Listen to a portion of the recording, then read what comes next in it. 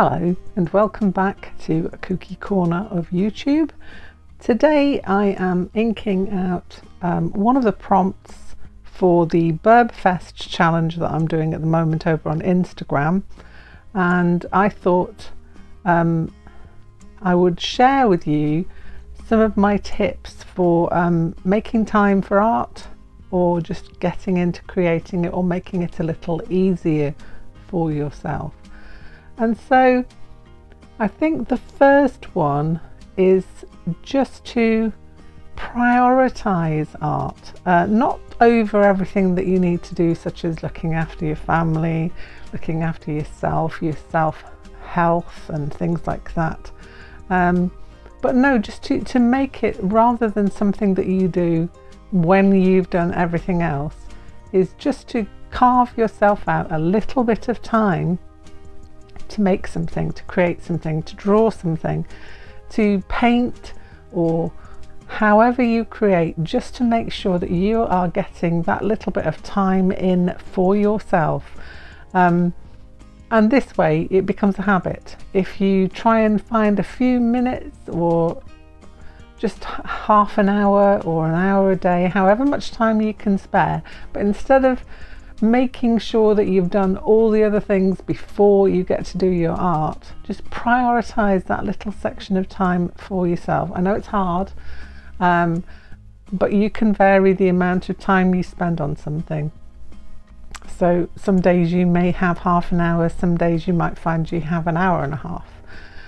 But if you set out to prioritize that time, what happens is that then your creative brain will start to flow, because sometimes we tend to, in our day-to-day life, we find lots of things that stop us from making that time, from saying, okay, this is a little bit of time for me.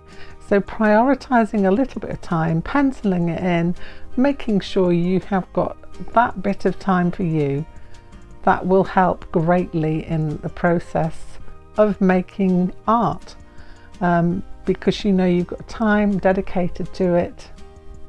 Nothing else is going to get in your way. I mean, I know I do other things. When I'm creating my art, I'm generally either listening to a podcast or an audio book, but that goes along with it sometimes, or music. Sometimes music I listen to when I'm creating, and you can pick music to go with your mood, or to even inspire what you're going to draw. So yes, prioritizing art in your life is going to be my first tip.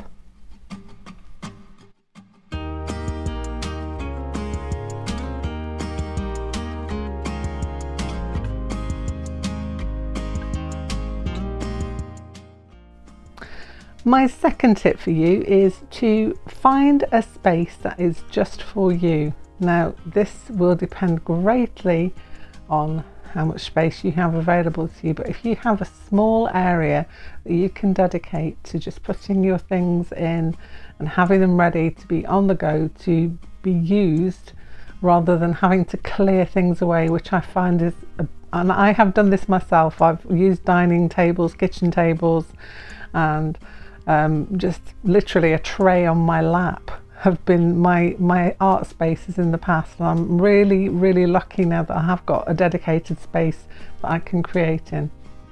And I know that not everybody is as lucky as I am in order, you know, to do that, but there is always somewhere that you can find a little corner of somewhere.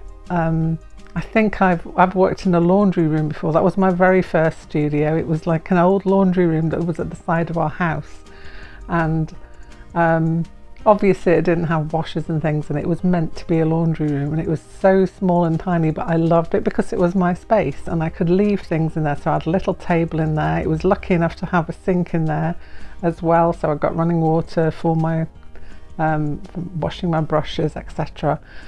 But just having a space in which to create will make it easier. I know it sounds like I'm sort of explaining the obvious. Having your things out ready to roll every time you have that space that you've carved out in order to make something it just makes it so much easier to dive in. And other spaces I've had have been like a little table, you know, the little IKEA tables, the smallest ones you can get, the top and the legs that you put onto them. I've had that in a window, a bay window, and literally that was my space. I've had a tray on my lap, and again, if it's something that you can get a nice like a tray that goes over your lap, they do them, I know, in Hobbycraft, and you can just have that as a space. The smallest space that you can get is better than nothing, and so having somewhere that you can put something down and leave it and know that you can leave it to dry and you don't have to clear it away is such a big advantage if you can do it. So yeah, tiny desk, anything, you know, just a bookshelf where you can store all your art supplies, something simple like that, and that will make making art a priority for you, so that you've got somewhere to go, time to do it.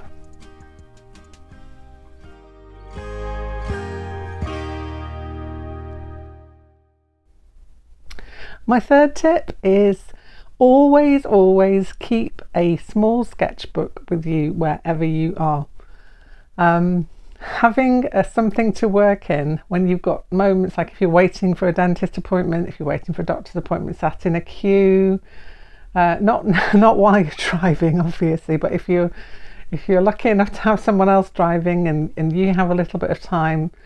I don't advise it for people who get travel sick, because it's not great for bending your head forward and drawing at the same time, but train journeys, things like that, something where you've got that time, you're sat, you can't do anything else, having a sketchbook with you and a pencil, just a simple pencil or a pen or even a ballpoint pen, just something to sketch into, some surface and an item to draw or paint with. Even you could have a paintbrush, one of those ink brushes, that and making that something that you do instead of, I don't know, just sitting and looking out the window on a train journey. If you've got a little sketchbook, that helps pass the time so much, and it will help you to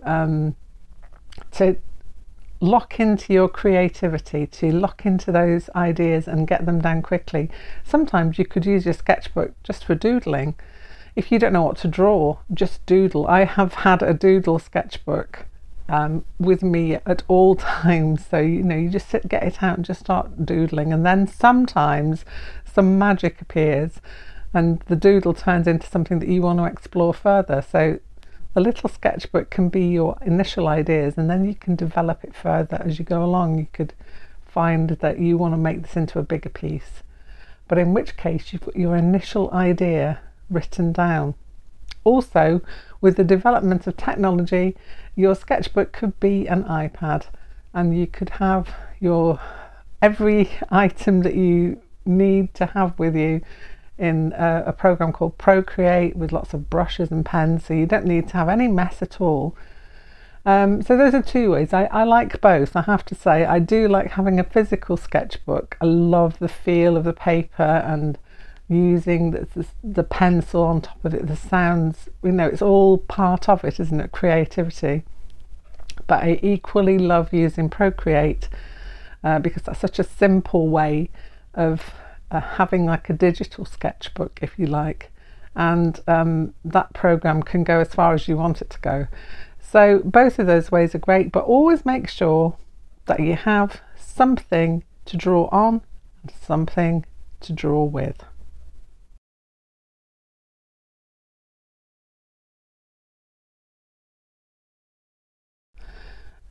Do a prompt challenge. I don't know if you've ever watched some of my other videos that I've made. I am at the moment in the midst of a prompt challenge which is called Burbfest, and there are many challenges that you could jump into where you have a list of things that you can draw or create, and it just kind of takes out that decision making process. So you know you've got a list, this is what we do today, how are we going to do it?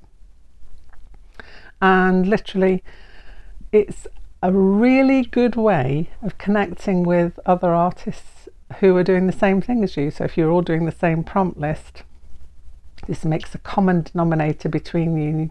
You can look at other people's work, see how they tackle the prompt, gives you more ideas, brings on your creativity, and as I say, takes away the guesswork of looking at a blank page and saying, what am I going to draw? Every month there is something. Every month of the year you will find that if you go on places like Instagram, there are people who have put out prompt lists for you to work from, and you don't even have to do them for that month. If you can't do it that particular month, if there's really a prompt list that you love, you could save it and do it for another month. There are no police. The benefits of doing it at the time that it comes out is that you get that connection with other artists who are doing the same thing. But I do think that it's a great way of getting you drawing every single day. Every day you are building on skills, you are building on ideas, you are trying different materials, maybe working and learning how the materials that you already have work together. And it's a great way of doing that. The one I'm doing at the moment, Burb Fest, it's simply done in a very small sketchbook that I also did another prompt list in, which was Ghosttober. That was back in October, so if you want to check back on my videos previous to that, you can see some of that going on as well. But I was travelling a lot during October, so I had to have something that was portable and easily accessible, and I managed to do it. Even though I was away, I managed to find some time to do my prompts. So do a prompt challenge is my tip number 4. Find a list that you like and go for it.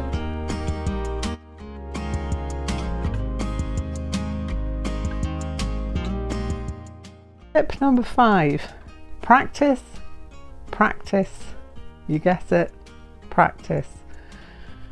The more you draw, the more you take the time to put into your artwork, even if you're doing 5-minute sketches, even if you're just spending that 5 minutes just trying to draw something down, you can draw anything you want. There's always something that you could take and sketch. You can draw things from your imagination, but do take the time to practice your skills. The sketchbook idea, the prompt challenge, having somewhere to work and prioritizing it will make sure that you are improving from day to day. I always used to say to some of my students, if you do a little bit each day and you keep that sketchbook and you look back right at the very beginning when you started to the end of the sketchbook, you will see so much improvement. You will see how you have developed as an artist. Maybe you found your own artistic voice. You can see some, your own style emerging.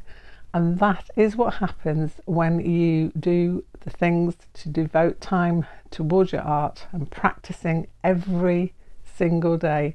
There's always an excuse not to do it. I know. There is always an excuse not to draw, not to make something, not to create something. You need, as I say, go back to our first tip, prioritize the time. And all of these together will help you to find the time to be the artist that you want to be, to develop your skills and to develop the way you want to draw. And I hope that these 5 tips have helped in some way, and that maybe you can now go on and find your own prompt list. It's finding a tribe, isn't it? It's finding a tribe of people who are enjoying the same thing that you do, and that's what I've got with the Burb Fest, and which is why I am enjoying doing my piece of artwork every day for this particular challenge, and I hope that you can find something similar for yourselves. That's me done for now. If you've liked this video, please don't forget to give me a thumbs up. If you like the content that I've put out here, think about subscribing, and then you will click on the bell maybe, and that will tell you every time I upload a video. Thank you so much for taking the time to watch, and I will see you very soon. Bye for now.